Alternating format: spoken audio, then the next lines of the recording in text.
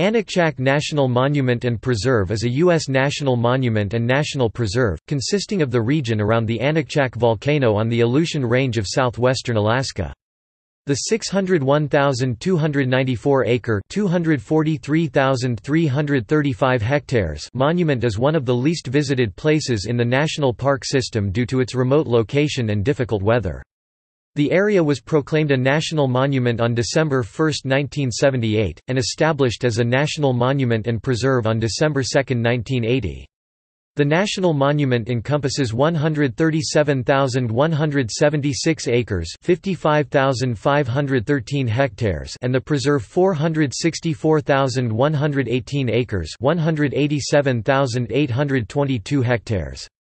Visitation to Aniakchak is the lowest of all areas of the U.S. National Park System, according to the NPS, with only 100 documented recreational visits in 2017.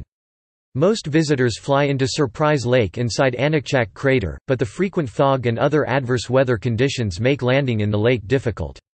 It is also possible to fly into the nearby village of Port Heiden and proceed overland to the Aniakchak crater. The core of the National Monument lands encompasses the 6-mile (9.7 kilometers) wide Aniakchak crater. The high point on the caldera rim is Aniakchak Peak. The lake within the caldera, Surprise Lake, is the source of the Aniakchak River. Multiple streams and rivers within the caldera flow into Surprise Lake to form it. In addition to Surprise Lake, the other prominent feature inside the caldera is Vent Mountain, the site of the most recent 1931 eruption within the caldera. The preserve lands flank the monument on either side. Subsistence hunting is allowed in both the monument and preserve, and sport hunting is allowed in the preserve. The region was virtually unexplored until the 1920s, when exploration for oil brought reports of an undescribed volcano. A moderate eruption in 1931 forming Vent Mountain resulted in significant publicity, spurring studies to declare the region a national monument. It was not until 1978 that a monument was proclaimed by President Jimmy Carter under the Antiquities Act. The monument and preserve were established within their final boundaries in 1980 with the passage of the Alaska National Interest Lands Conservation Act.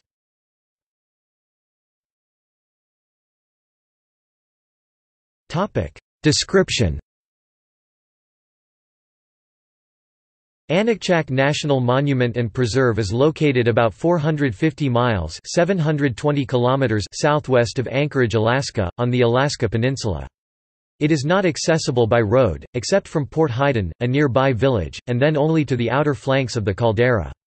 The only ways to reach the monument are by floatplane to lakes, particularly Surprise Lake, or sheltered coastal waters, or by boat or airplane to coastal towns near preserve lands followed by overland or overwater traverse. There are no permanent facilities in the monument and the NPS does not require visitor registration. Visitor services are provided by the Interagency King Salmon Visitor Center in King Salmon, Alaska, shared with Lake Clark National Park, Katmai National Park and Preserve, and other National Park Service and U.S. Fish and Wildlife Service units and Alaska local and state agencies. The monument adjoins the Alaska Peninsula National Wildlife Refuge on its northeast and southwest sides.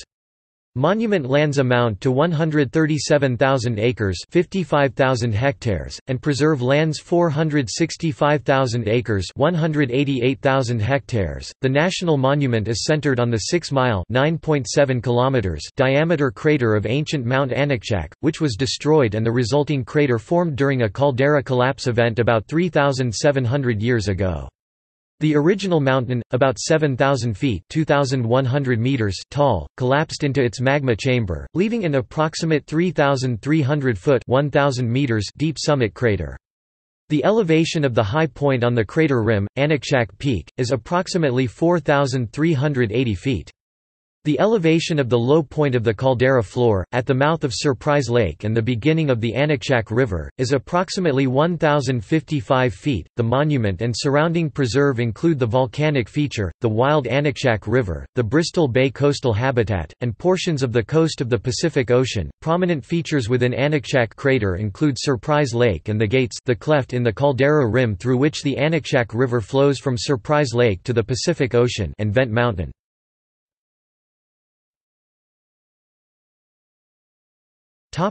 Geology. The monument and preserve include four major physiographic regions. The monument is centered on the mountains of the Aleutian Range and Aniakchak crater. The volcano's caldera presents an active volcanic and geothermal landscape and Surprise Lake, the source of the Aniakchak River. Extending outward from the mountains are the glacially altered river valleys. The coastline region extends for 52 miles (84 kilometers) along the southeastern side of the peninsula where it faces the Pacific Ocean. The mountain spine of the Aleutian Range consists of uplifted mountains of moderate height, reaching 2,500 meters (8,200 feet). The mountain environment is predominantly alpine tundra. Superimposed on the mountain chain are a series of volcanoes, the largest of which is the remnant of Mount Aniakchak, now largely collapsed into its caldera, the floor of which lies about 1,100 feet (340 meters) above sea level. The caldera was once partly filled by a crater lake that covered about 50% of the crater. The caldera wall was eventually breached, leading to a catastrophic flood as the lake drained. Its remnant is Surprise Lake, the source of the Aniakchak River. The river valley zones are subdivided into southeastern and northwestern areas. On the southeast side, the rivers fall steeply through volcanic ash deposits where vegetation has largely recolonized the areas devastated by the volcano's eruption. On the northwest side, the rivers are more gently sloped and the land is boggy with lush vegetation. The southeast coastal region is deeply indented, with coastal cliffs, headlands and islands. Three large bays are the remnants of earlier volcanic craters. The two larger bays are Aniakchak and Amber Bays, and the smaller is Kujulik Bay. All have cinder-covered beaches between the sea and large freshwater lagoons.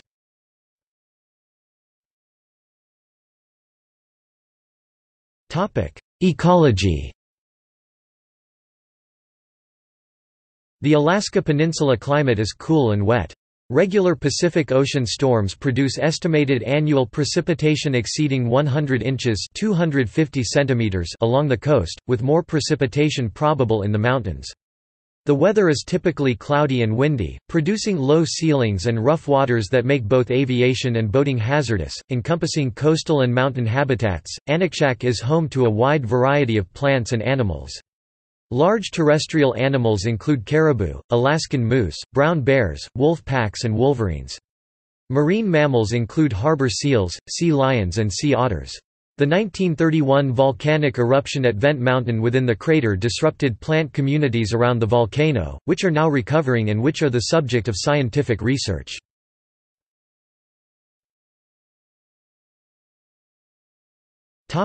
History. The prehistory of the Aniakchak area is only beginning to come to light as a result of recent archaeological surveys funded by the National Park Service. Present-day native residents consider themselves to be of Aleut ancestry, but linguistic studies indicate that they are related to the similarly named Alutiiq people of Peninsula Yupik ancestry. Currently, there is no evidence to suggest when Alutiiq-speaking people first arrived in the region. Archaeological data reveal that the entire central Alaska Peninsula was occupied, abandoned, and recolonized numerous times, perhaps in response to recurrent catastrophic volcanism and subsequent processes of ecological succession. Nothing is known of the people who lived in the area prior to the 3700 BP eruption of the Aniakchak volcano. Because there is ample evidence for human habitation in areas nearby, prior to the caldera-forming eruption, it is unlikely that the Aniakchak region was uninhabited.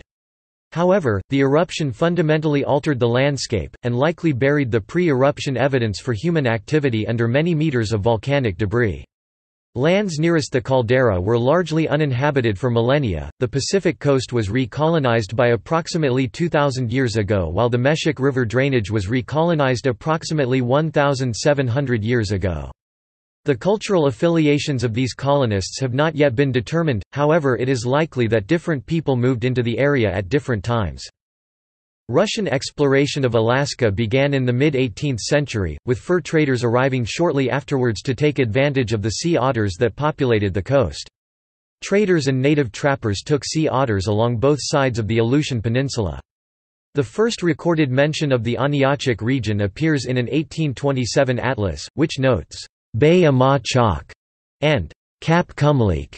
In 1831 the cast was mapped by the Russian Navy and followed up by two more expeditions in the 1840s. The region was mostly avoided through the rest of the 19th century. Apart from a few fur trappers who did not prosper, the development of the salmon fishing industry in Alaska brought a cannery to Chignik Lagoon in 1882, about 50 miles (80 kilometers) southwest of the future monument. The industry expanded, building fish traps in Aniakchak Bay by 1917. Other traps followed through 1937, some operating until 1949. The Alaska Packers Association built a bunkhouse on Aniakchak Bay in the 1920s to house workers who maintained the trap and harvested fish during the summer months. At the same time, fur trappers arrived, this time to gather furs from inland mammals. Reports of oil seeps on the peninsula and on the cape between Aniakchak and Amber Bays in the 1920s brought petroleum exploration and claims, some of which described the Aniakchak field. Detailed surveys established that the seeps did not exist, and that much of the region was composed of non-oil-bearing igneous rock, ending speculation. The reports did provoke interest from the U.S. Geological Survey, and in 1922 and 1925 USGS parties surveyed the region. These surveys brought the first detailed accounts of what they described as an extinct volcano, of which fragmentary information had only emerged after 1919. However, in 1931 Half Cone, one of the cinder cones in the caldera, erupted throughout May of that year, causing ashfalls at distances up to 300 miles (480 kilometers). Father Bernard R. Hubbard was a Jesuit priest and professor of geology at Santa Clara University in California, who had been exploring Alaska's volcanoes and glaciers every summer season since 1927 and writing about them in best-selling books and in publications such as National Geographic and the Saturday Evening Post. Intrigued by the Alaska Peninsula's volcanoes, he first visited the Aniakchak region in 1930. Hubbard and 4 companions arrived at the mouth of the Aniakchak River in June 1930. They used a 15-foot (4.6 meters) open motorboat to boat up the river, then explored the caldera, finding fumaroles in the crater. They returned in 1931 in time to document, somewhat inaccurately, the aftermath of the May eruption. In 1932 Hubbard and pilot Frank Dorbrandt flew into the caldera and landed on Surprise Lake. Hubbard's dramatically written but mostly accurate descriptions of the region appeared in the New York Times and captured popular imaginations, publicizing the Aniakchak region for the first time. A follow-up article by Barrett Willoughby in the Saturday Evening Post entitled, "The Moon Craters of Alaska," discussed Hubbard's expedition to Aniakchak and nearby Mount Veniaminoff in greater detail. National Park Service Director Horace M. Albright and his then assistant Arno B. Kammerer saw the stories and started preparation of documents to proclaim a national monument under the Antiquities Act. After the proposed boundary was altered to exclude regions thought by the USGS to be potential oil sources, the proposed monument was circulated among other federal and territorial agencies for comment.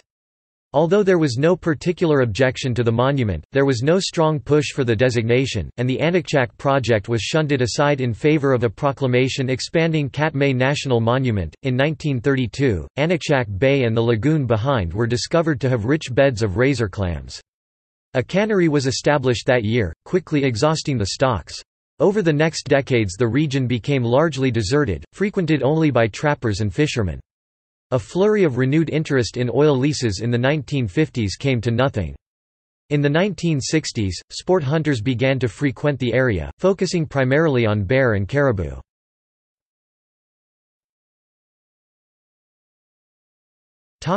National monument. Interest in a National Park Service unit at Aniakchak was renewed in the 1960s. In 1964, newly appointed Park Service Director George B. Hartzig Jr. initialed a study of Alaskan lands titled Operation Great Land. The study recommended protection of Aniakchak. Further studies supported the report's recommendations. In the interim, the Aniakchak caldera was designated a National Natural Landmark in August 1970. In 1971 the Alaska Native Claims Settlement Act (ANCSA), which established a framework for the disposition of federal lands in Alaska. The process dictated by ANCSA required agencies to «withdraw» lands which they felt they should administer. The Park Service withdrew 740,200 acres (299,500 hectares) around Mount Aniakchak in 1973. The same year a 1,500,000 acre (610,000 hectares) Aniakchak Caldera National Recreation Area was proposed, extending to both sides of the peninsula and including Port Haydon on Bristol Bay. Opposition from native groups and the presence of mining claims on some lands forced a scaled-back plan for Aniakchak Caldera National Monument that, at 580,000 acres (230,000 hectares), was close to the present area. At about the same time the Aniakchak River was nominated for the National Wild and Scenic Rivers System. The proposal for a national recreation area was in part a response to concerns that national monument designation would prohibit sport hunting.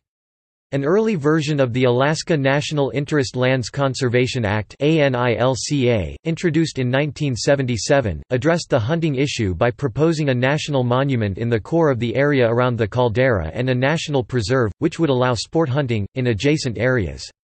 By late 1978 the bill had become stalled in Congress.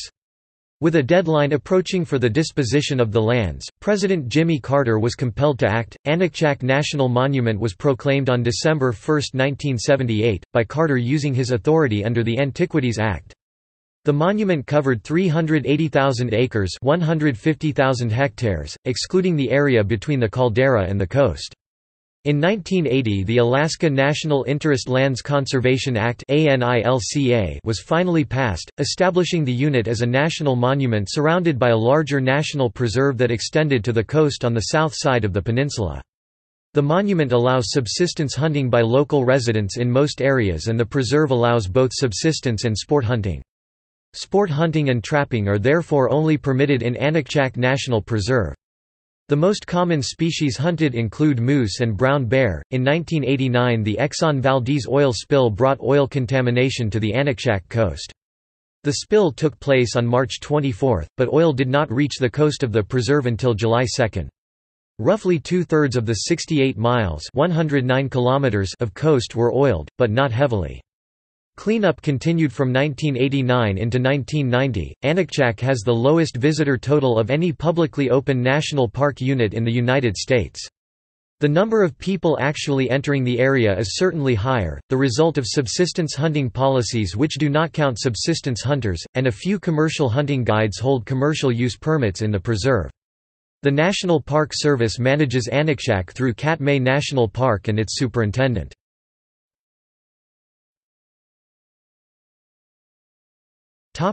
Historic structures. The Aniakchak Bay Historic Landscape District, also known as the Aniakchak Bay House Pits, surrounds the Aniakchak River from Aniakchak Crater to Aniakchak Bay. It was listed on the National Register of Historic Places in 1997. The site includes the former Columbia River Packers Association cabin at the mouth of the river and surrounding lands, for a total of 10 contributing properties. Archaeological surveys of the area have turned up evidence of native occupation over the last 2,000 years.